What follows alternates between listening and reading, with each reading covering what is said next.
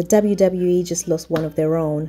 On Thursday, October the 6th, it was announced that the wrestling star Sara Lee Weston died at the age of 30. Before her untimely death, Sara competed in and ultimately won the reality TV series Tough Enough.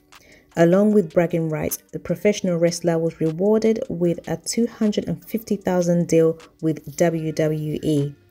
Although she was released from her contract the following year, Sara's fitness journey did not end there.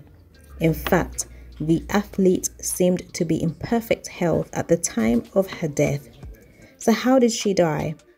Here's everything we know about her cause of death. On Thursday afternoon, Sara's mum, Terri Lee, shared a somber message on her social media. "It is with heavy hearts we wanted to share that our Sara Weston has gone to be with Jesus." Terry's post read, "We are all in shock and arrangements are not complete."